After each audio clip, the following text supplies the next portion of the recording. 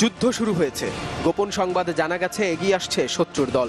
তাই তো MG, LMG, mortar সহ নানা অস্ত্রে সজ্জিত প্রতিরক্ষার দেয়াল তৈরি করে প্রস্তুত বর্ডার গার্ড বাংলাদেশের সদস্যরা। কিশোরগঞ্জের ভৈরবের আলুকান্দায় এমন কাল্পনিক যুদ্ধক্ষেত্রে দুর্ভেদ্য দুর্গ গড়ার মহড়া। সেনাবাহিনীর শীতকালীন প্রশিক্ষণে এবার বড় পরিসরে যোগ দেয় বিজিবি।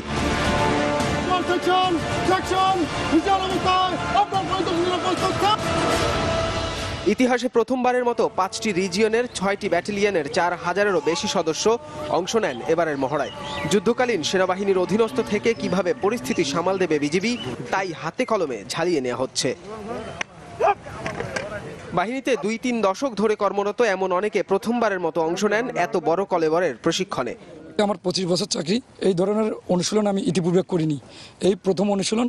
আমরা এতে করে বাস্তবে যে গ্রাউন্ড লেভেলের যে যুদ্ধটা হয় তারই একটা মহড়া করছি। এবারই প্রথম যা আমরা ব্যাপকভাবে এবং বিভিন্ন অস্ত্রে সুসজ্জিত হয়ে প্রতিরক্ষা অবস্থান নিয়েছি। প্রশিক্ষণ স্থল ঘুরে দেখেন বাহিনীর মহাপরিচালক, পরামর্শ দেন রণকৌশলের খুঁটিনাটি নিয়ে, শোনেন সৈনিকদের নানা অনুযোগও। বিজিবি প্রধান বলেন, এই প্রশিক্ষণ বিশেষ পরিস্থিতিতে সেনাবাহিনীর সাথে সমন্বয়ের দক্ষতা বাড়াবে। যুদ্ধকালীন সময়ে আমরা বাংলাদেশ সেনাবাহিনীর অধীনস্থ হয়ে যুদ্ধ অংশগ্রহণ করব।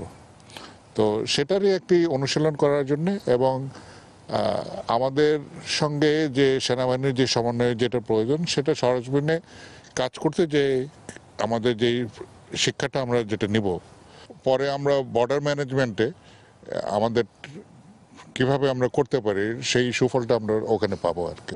ইতিহাস গড়া এই প্রশিক্ষণের কলেবর আগামী বছরগুলোতে আরও বাড়বে বলেও প্রত্যাশা বাহিনী প্রধানের।